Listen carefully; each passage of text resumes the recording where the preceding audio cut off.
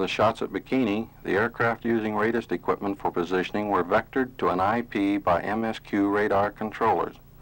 At this point, radists took control of the aircraft and directed them to their time zero positions.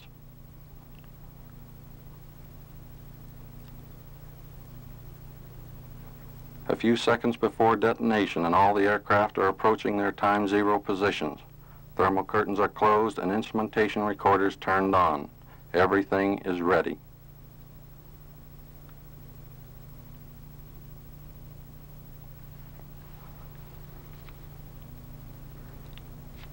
The circular white area seen here is the shock wave as it moves out from the detonation over the water.